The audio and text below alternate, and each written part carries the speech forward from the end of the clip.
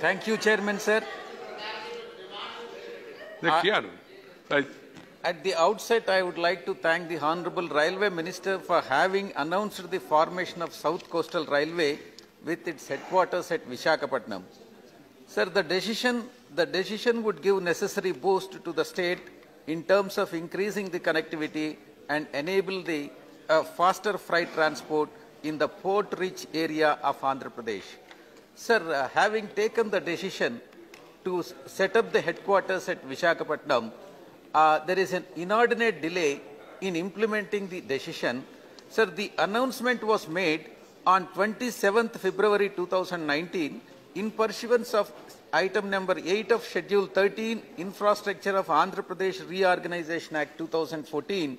Unfortunately, it has been 6 years since passing the Act and 1 year since the announcement for the new zone. Still, the South Coastal Railway is yet to commence the operations.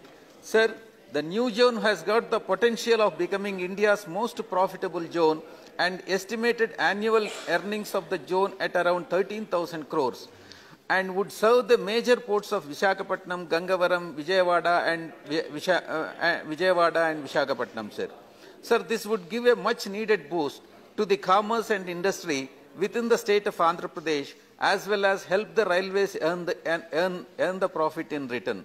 I therefore request the Honorable Railway Minister to kindly expedite the process of setting up the South Coastal Railway Zone and enable the commencement of its operations at the earliest. Thank you very much, sir. ఏంటండి video నచ్చిందా? అయితే ఓ like వేసుకోండి, లేదంటే ఓ comment చేయండి. ఎప్పటికప్పుడు మా videos చూడాలంటే subscribe చేసుకోండి.